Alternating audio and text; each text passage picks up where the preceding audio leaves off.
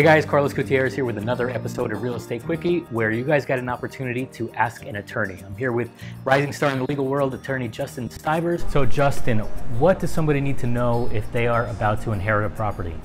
Thanks, Carlos. There's really three things that I always tell my clients. One, they need to find a probate attorney, because even if there's a will, it's not as easy as just taking the will to the courthouse and changing title. You need a probate attorney to walk you through the process.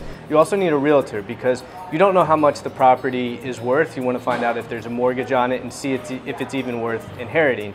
And lastly, I always recommend that they consult with the CPA, because at the end of the day, they're inheriting a piece of property. It is an asset, and they're likely going to inherit some sort of money, so their tax status may change.